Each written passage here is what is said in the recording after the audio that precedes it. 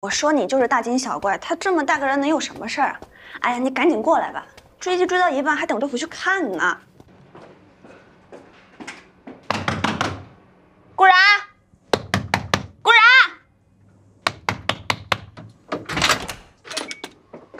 你在家？那你怎么不接电话？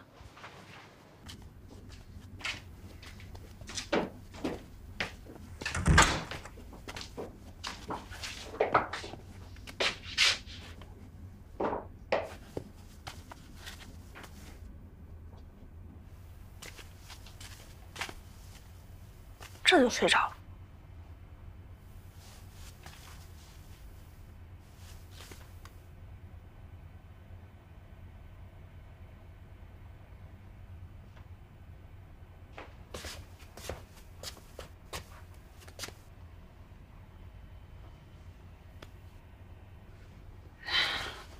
怎么这么烫？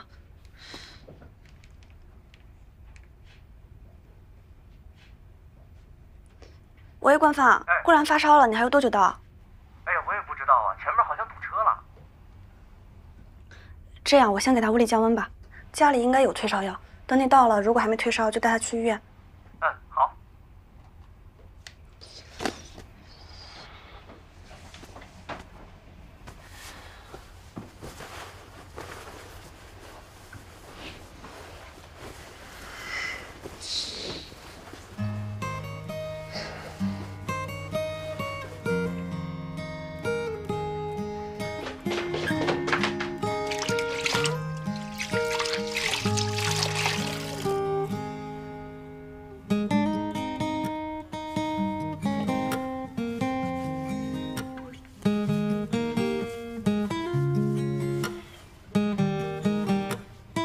平时挺欠揍的，生起病来还怪可怜的。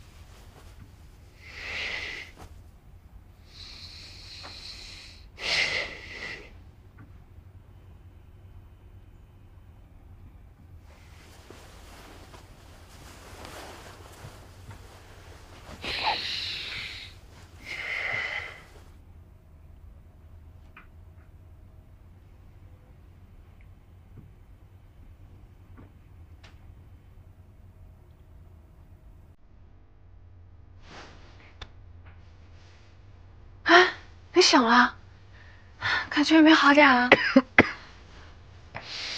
好多了。你怎么在这儿？不是你给我开的门吗？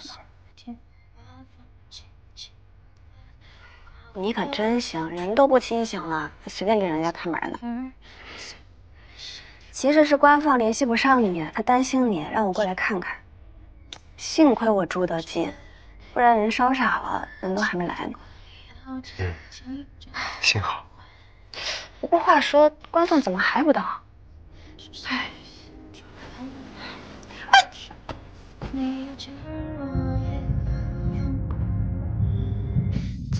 夏天的风催促着我们了解的幻想着。腿麻了。啊。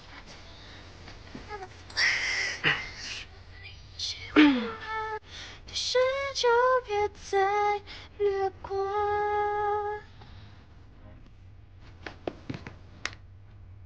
估计官方到了，我去门口接他。哦，好。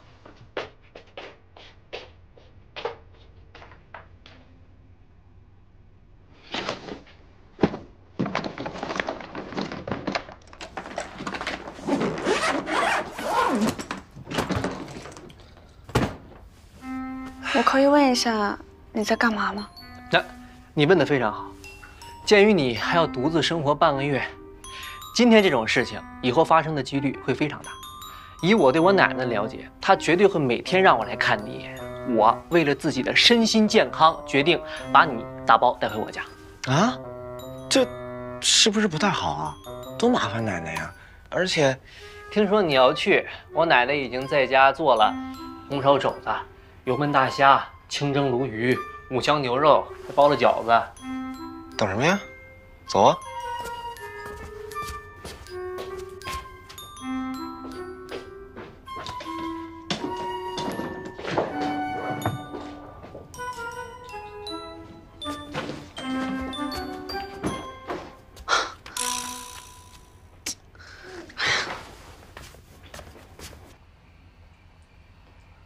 你们家没有多余的地方啊？这不挺好的？我们俩都睡地上还宽敞，他怎么滚也不会有危险。没想到你对他这么好啊，还特意接来家里照顾。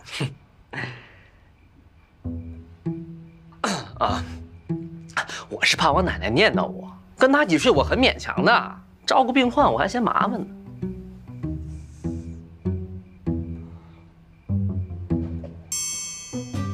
不然呢？我先在外边接电话吧。对，按照目前的计划来看，我们还需要2周的时间才能回去。我今天……哎，对了，要是医院或者是病人家属打家里电话，你记得帮我们记一下，紧急的事情不能耽误。我知道了。好。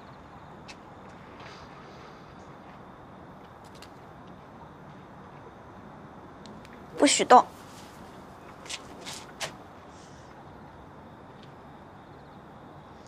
你刚刚看起来特别有故事，不转过来的话，转过来就不是了。转过来是事故。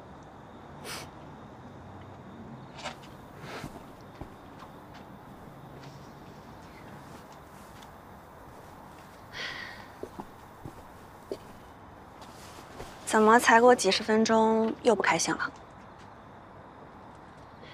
连你都能看出来的事儿，偏偏他们看不出来。